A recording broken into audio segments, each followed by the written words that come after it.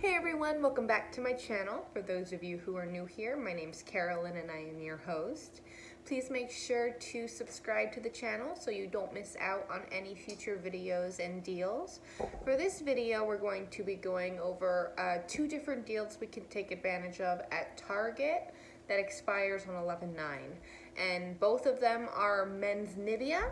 The first one is the men's Nivea body wash, and it's priced at $3.79.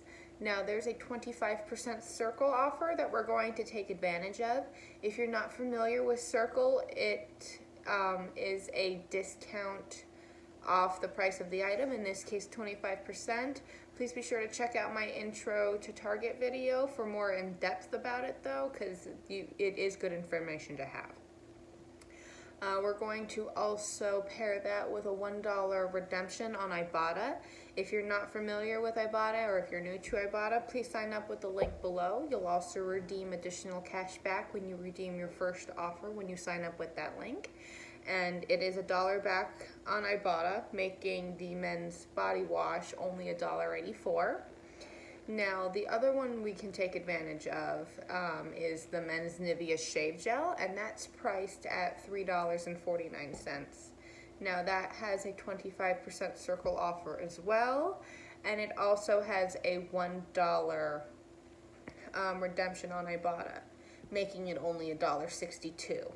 Now, some people may have the option on Ibotta as well, to where if you redeem both of these offers, there's a bonus on it, which would be another 75 cents back. So different options for you. If you do both of them, again, you get to take advantage of the bonus offer plus the original redemptions on Ibotta. So this deal can fluctuate in price, but either way, it's definitely a good one.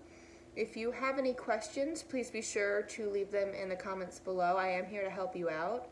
Please also be sure to like this video and to share it with your friends and your family. My goal is to get you all saving for your dreams one coupon at a time, and I can't do that if you guys aren't seeing the videos. So please like, share, and subscribe, and I'll see you in the next one. Thanks, guys.